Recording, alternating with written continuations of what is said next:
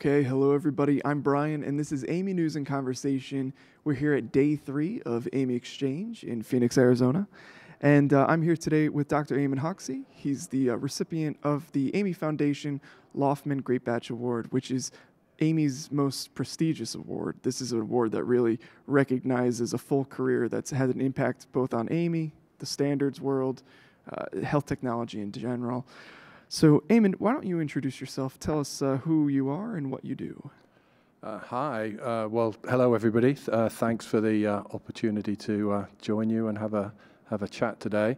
As you said, I'm at the point in my career where I'm trying to turn everything in my CV to ex, former, past, previous, or anything related to the past. So yeah, I'm definitely at the stage where I get asked to talk. When I get asked to talk, I'm asked to talk about the past and how we got here rather than where we're going.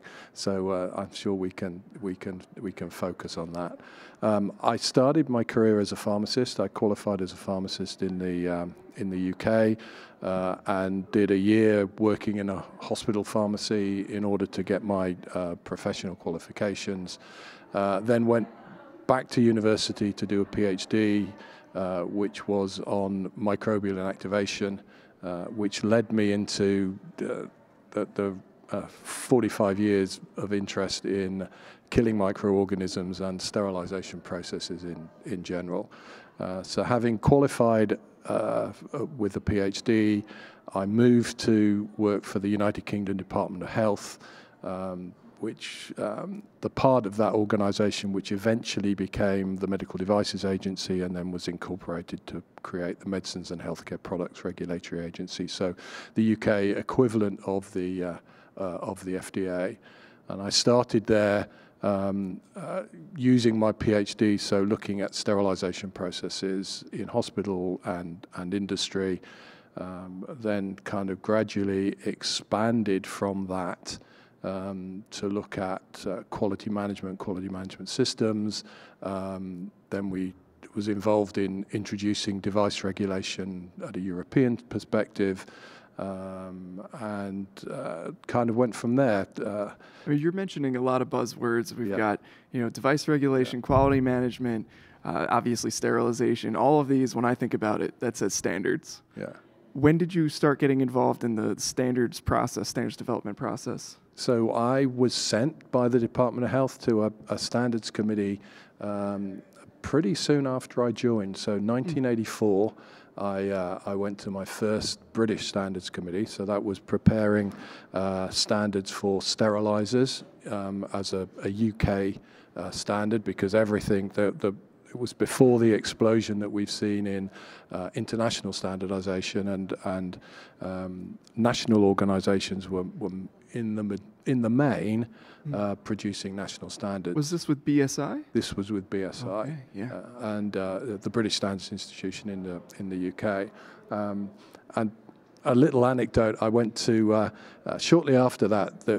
The UK had, Europe had just started writing a standard for large sterilizers at that point. And the following year in '85, I was sent to my, very memorably for me, to my first European standards meeting.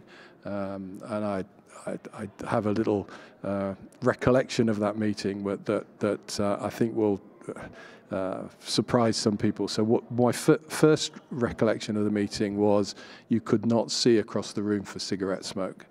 It just shows you how long ago that was. The second was everybody participating was male, 100% male participation. And the third thing I can remember, I didn't have a clue what was going on at any point. It was sort of random, very, very difficult to follow, very opaque as to what the process was, or even what we were trying to achieve. This is highly technical, too much jargon. I mean, you're coming at it with a PhD. Jargon shouldn't be a problem. Well, I think it was a lack of clarity on the goal, and what was certainly clear was that there wasn't a process to reach consensus. So everybody had a view and they'd throw it in, but there was no way to then work something to produce agreement or alignment as to what was trying to achieve. So, fortunately, I think in the 30 years since then, at least two of those things have dramatically improved in terms of standardization. I still often don't have a clue what's going on, but I think one, the removal of cigarette smoke and a much better diversity of participation, I think we'd all recognize today. Maybe if we see our faces, each is looking in each other's eyes through the cigarette smoke a little bit more, we reach a consensus, right? Yeah. Those consensus-based standards. Yeah. No, well, the interesting thing I always found when I talk to folks who are heavily involved in the standardization development world is that there is this deep sense of community, right? A lot of people are saying, oh, we can have some phone calls and Zoom calls, et cetera, but I love seeing my friends. And that's interesting to me because this is a room full of people. They might be representing competing companies, or it might be a manufacturer and a regulator. They might not see eye to eye on certain policies, and yet they come into this room and suddenly everybody's friendly with one another. Was that always the case? Is there ever not that? I don't think I'd ever say there was animosity, but I think, to me, as the objectives become clearer and the process becomes clearer, it becomes easier to get to a point where you are looking for consensus. I think the one thing that I've kind of learned, I guess, one of the things that I take away from it is the importance of those interpersonal skills. Mm-hmm. You kind of think it's a technical thing, and we're going to agree whether the tolerance should be 0.001 or 0.0011, but actually it's about the discussion and understanding the different points of view. I always think that you've got to recognize that everybody comes at this with a different perspective, and the value and there's a nugget in everybody's perspective because they've got a different set of experiences and they've come across things in a different way. So if you can recognize that there's value in that perspective and try and look at it from their perspective, and if you like, internalize it or get that, then you will get a better standard because you can put all of those nuggets together and you get something that's valuable. Where the individual pieces aren't. If you can put it in a coherent, organized manner, then you've got something, and you've got something that's really valuable. And it needs the interpersonal skills to do that because, not everybody's the same. Not everybody can express themselves in the same way.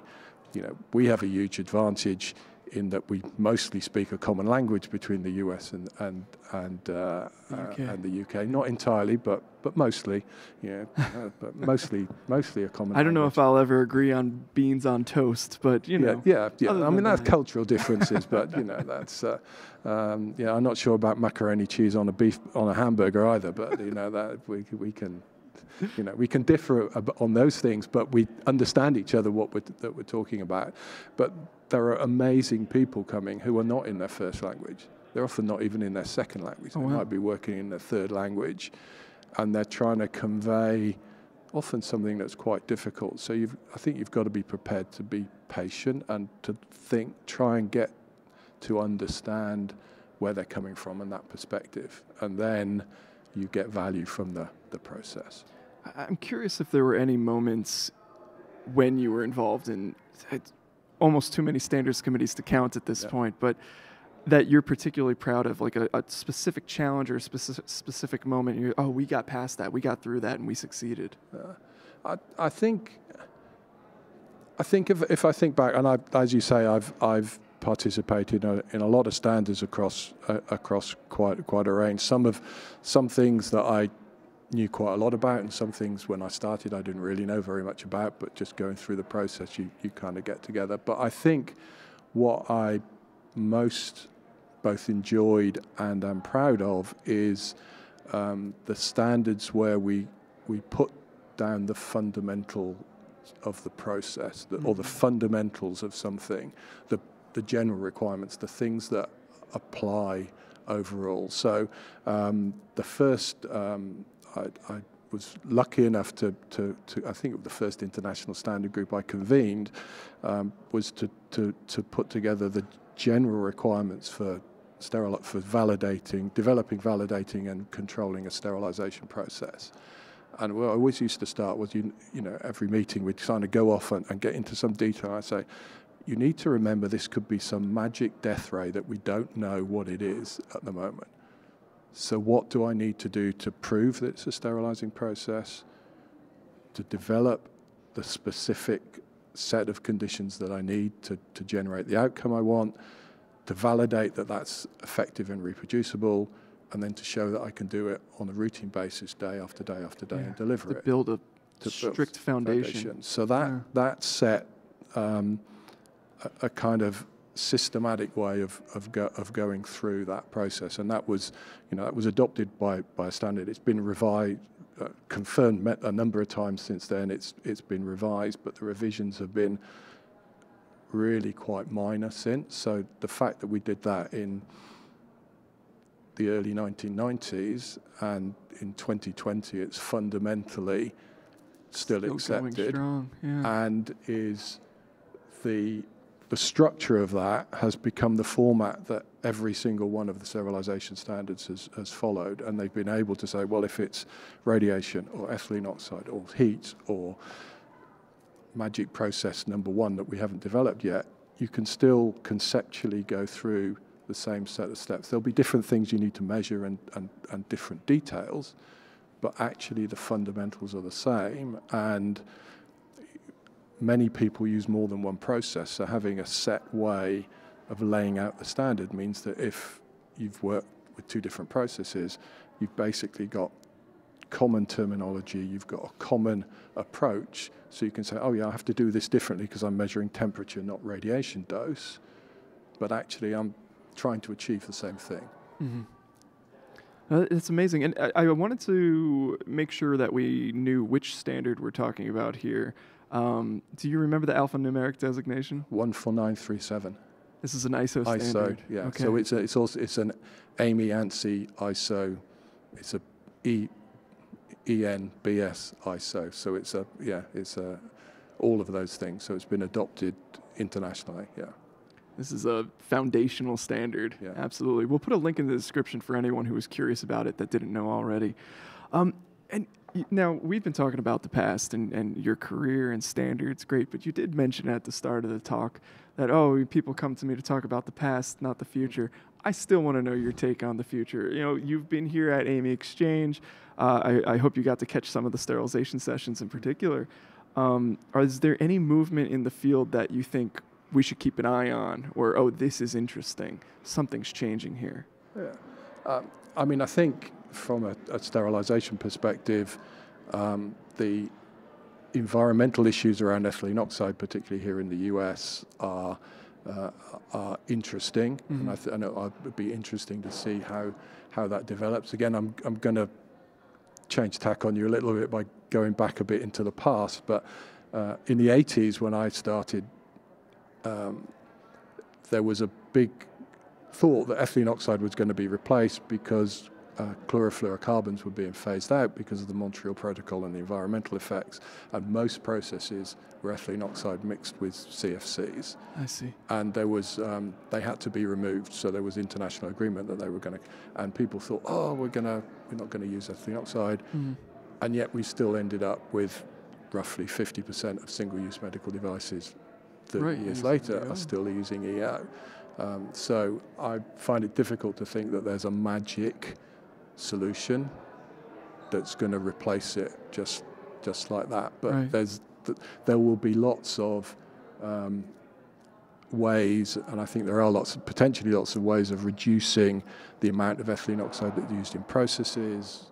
Most ethylene oxide processes are very conservative, and there's ways that the amounts could be changed and reduced, and some things can move off into other processes. So I think how that changes will be interesting, which I shall watch from my fireside with a large glass of wine. The perks of retirement. No, that's fantastic. Well, Eamonn, thank you so much again for joining me and talking about this today and providing your insights. I hope those who are thinking about getting involved in standards or thinking about the field in general have learned a little bit from this. And congratulations on winning the Laufman-Greatbatch Award. Thank you very much. A pleasure and thank you for the opportunity. Absolutely.